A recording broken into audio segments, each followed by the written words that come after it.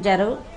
అక్కడ dance master గారు లేరుగా, లేకపోతే నెల్లూరు నుంచి ఒక ఆయన్ని కోట సుబ్రహ్మణ్య శాస్త్రి గారని చాలా పెద్ద నాట్యాచార్యులు ఆయన్ని విజయవాడకి రమ్మనమన్నారు మాకు డాన్స్ నేర్పడానికి. వారానికి ఒకసారి వచ్చేవారు ఆయన. వచ్చి ఒక సీన్ చెప్పేసేవారు మా ఇద్దరికి.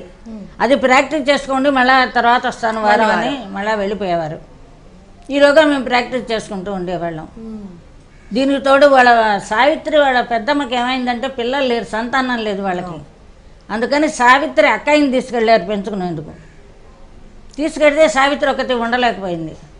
వాళ్ళ అక్కయ్యని వాళ్ళని ఎవరిని విడిచి ఉండలేక, సరే అయితే మీరు కూడా మా దగ్గరికి వచ్చేసేయండి అని సావిత్రిని కూడా వాళ్ళ దగ్గరికి తీసుకెళ్ళారు. తీసుకెళ్తే అది ఉండేది మొగలరాజుపురం, నేనుండేది సత్యనారాయణపురం.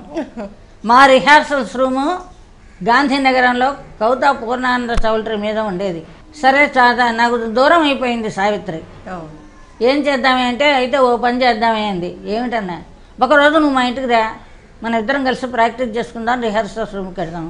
ఇంకో రోజు నేను మీ ఇంటికి వస్తాను, అక్కడ ప్రాక్టీస్ చేసుకుందాం. సరే అక్కడికి వెళ్దాం అండి. సరే అలాగే వస్తూ ఉంటే చాలా దూరం.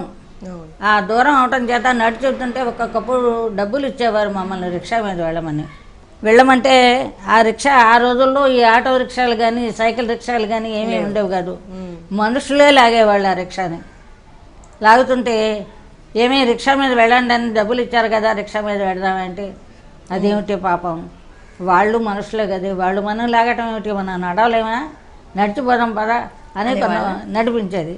ఎందుకంటే మనుషులు లాగటం, వాళ్ళ మీద ఆ రిక్షా మీద మనం కూర్చోటం, మనుషులు లాక్కుపోవటం, వాళ్ళు గవ్వ టైం అయిపోయింది పరిగెత్తమంటే వాళ్ళు అట్టాగే పరిగెత్తడం. అట్టా జరిగితే దానికి ఇష్టం ఉండేది కాదు. ఇష్టం ఉండేది కాక వాళ్ళని కష్టపెట్టడం ఏమిటి, మనం నడవలేమా అనేసి నడిపించేది. సరేగా అట్లా కొన్ని రోజులు మధ్యలో చేసాము. ఏమీ మనం ఎందుకే డబ్బులు ఇచ్చి రిక్షా ఎక్కడం, మనం పప్పుచారు ఉప్పు చేప, పప్పుచారు ఉప్పు చేప, పప్పుచారు ఉప్పు చేప అని 10 సార్లు అనేలోగా మనం రిహార్సల్కి వెళ్ళిపోతాం. మనం హాయిగా కొబ్బరి లౌజులు కొనుక్కోవచ్చు కదా, మనం అవి తిందామని కొంతకాలం నడిపించేది. కొబ్బరి లౌజులు తినిపించేది. దానికి కొబ్బరి లౌజులు అంటే చాలా ఇష్టం. అందుకని ఏమిటంటే మా వాళ్ళు రోజు ఎవరో ఒకళ్ళు, ఒక రోజున మా వాళ్ళు డబ్బులు ఇచ్చేవాళ్ళు, ఒక రోజున వాళ్ళు డబ్బులు ఇచ్చేవాళ్ళు. ఆ డబ్బులు జేబులో ఉంటూ ఏమైనా నడిచి వెళుతూ ఉంటే ఆ పక్కనే అడుక్కునే ముష్టి వాళ్ళు ఉన్నారు పాపం.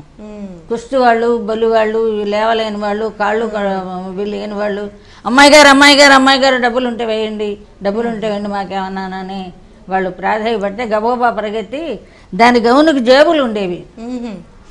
అప్పట్లో గౌన్లు వేసుకునేవాళ్ళం చిన్నపిల్లలం. ఆ గౌన్కి జేబులు ఉంటే ఆ జేబులో డబ్బులు ఇట్లా తీసుకెళ్ళి వాళ్ళకి వేసేసింది. అదే కాదు, అప్పటి నుంచి అంతే. అదే చిబ్బరి దాకా అసలు దానగుణం. దానకర్ణుడు అంటారు, కర్ణుడు కూడా పనికిరాడు. ఎంత ఉంటే అంత, ఎందుకంటే అది లేని సంసారంలోంచి పుట్టింది అది. అందుచేత ఆ కుటుంబ కష్ట నష్టాలన్నీ దానికి తెలుసు. మనిషి పడే బాధలు దానికి మర్చిపోలే. ఎంత ఏ స్థితికి వెళ్ళినా కోటీశ్వరాలైనప్పటికీ కూడా కష్టాలు మర్చిపోలేదు.